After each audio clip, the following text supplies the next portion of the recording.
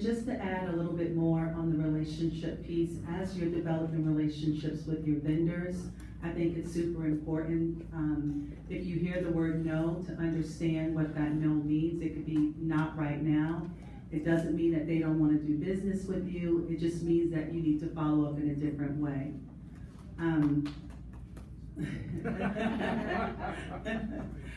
One of the things that we do, talking about funding, we work with, I meet with a lot of small businesses on a constant basis. And one of the things that we've identified is a lot of times they don't actually need access to funding. There's other things that they may need, such as training, such as opportunities. And I would challenge you, when you're looking at those things, instead of saying, I can't find capital, make sure you're doing what you're supposed to do. Make sure you're keeping your balance sheet, your income statement, you have your credit and all those types of things in place before you actually go out and look for funding.